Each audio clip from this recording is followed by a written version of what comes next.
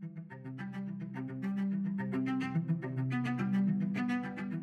name's Carmen Papalia, and I'm an artist that works in various disciplines. Thanks, Ray.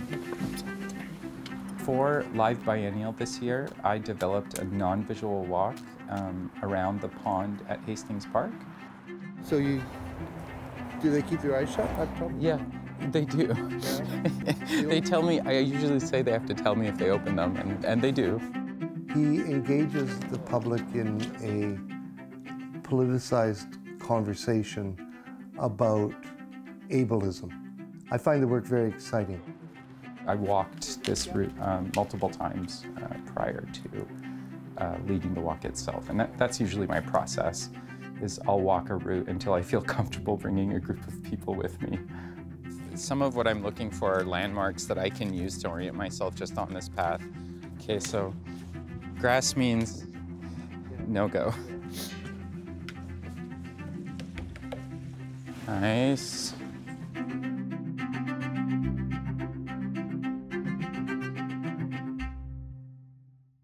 I think a lot of my work really is about questioning the privileging of the visual sense. I've been doing this series of performances where I replace my cane with various things and then try to navigate an unfamiliar place. I hear someone in front of me. I'm visually impaired and I don't have a mobility device right now. I'm using my voice. I can't see you. I can't see you. It is a very vulnerable sort of situation, because using the megaphone, I'm saying, I can't see you. I hope you can see me. I hope I don't bump into you. Is a different way to approach my own mobility as like a creative process. I'm wondering if there's anyone around that can tell me if it's clear. Oh, it's definitely not clear.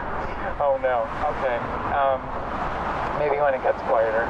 At a point in time, I stopped using the word blind and visually impaired to describe myself. I really felt like those words really still privileged the visual. You know, the idea is that like seeing is believing. Seeing is connected to knowledge and one's understanding or you know, sense of the world around them. So, you know, using the word blind to describe myself, it's almost like I'm introducing myself to someone as someone who's unaware. And I just didn't think that really described my experience. Hey, baby. Yeah. Now as Pearl's starting to walk, I wonder when she might be able to go on a walk too. I'm gonna lead a walk with her in the carrier. That would be cool. Yeah. That would be cool. Carmen does this thing at the end of his walks, and he'll go 1, 2, 3, open your eyes, and then people open their eyes, and it is like, it's like they've just like seen something really cool, or like the face people get when they like look at fireworks and they see them, they're like, or something. It's like all of a sudden, as soon as they, well, first close their eyes, but then when they open their eyes, it's like they've been through something. Okay, so this is a walk that I've been leading since 2010. I think of it as exercise for our non-visual senses. So I don't really think of it as like a walk in my shoes, because there's a lot about my experience that I can't really share or translate for you. So yeah, I think of myself as someone who uses their non-visual senses as a way of knowing my surroundings. So I hope today we can dedicate ourselves to that experience and really try to use our non-visual senses to orient ourselves. Okay, I'm gonna start. So everybody, acquaint yourselves with your partner, link arms, and shut your eyes. Okay, and we're starting. I know sometimes that it can get overwhelming for folks in the first half of the walk, because they're having to contend with all this, you know, sensory information that usually is in the background. Shrubs on the left, Rob's on the left, shrub. part of the walk too is really about like a group of people coming together and then this system of support coalescing.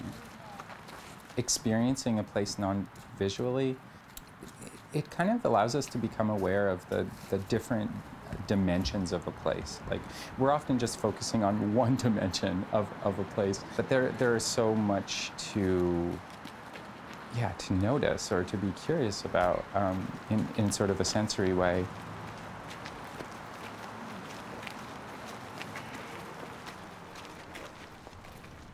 You really, I mean, you're thinking about like your connection to what's underfoot. You're feeling the wind on you.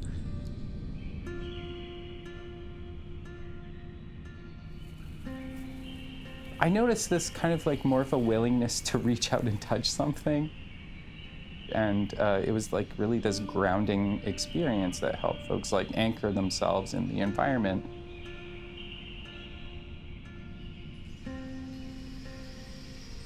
As I closed my eyes, I kept on seeing colors, but they were always sort of in the periphery, like intense colors. And as soon as I would say, like I would see an electric blue, and as soon as I would focus on the blue, it would start to fade, but it was there. And like, I don't really see color like that.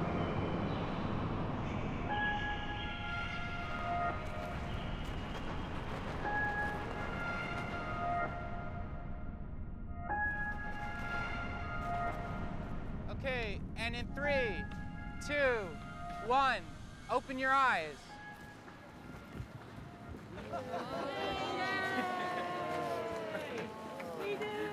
Thanks, everybody.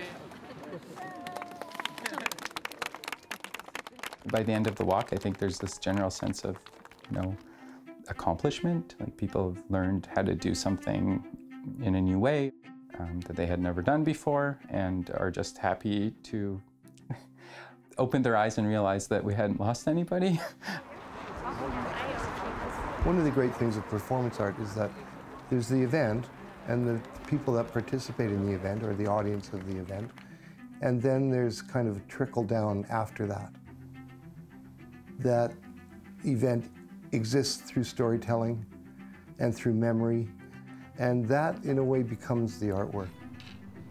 We live in a very visual culture, and I think, I established these opportunities for people to come together and like develop or exercise their non-visual senses. I think some people get to the point where they want to continue practicing, and that's like my hope, is that I can introduce people to a space that they would want to return to.